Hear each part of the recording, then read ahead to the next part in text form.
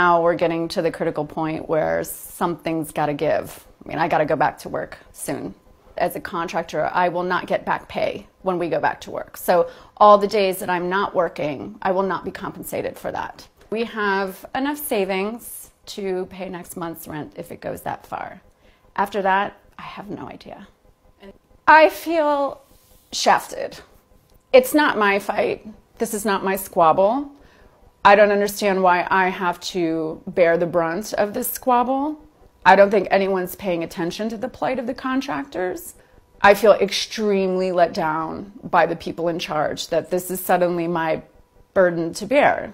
I went back to grad school and got this job hoping for stability, and yet here we are.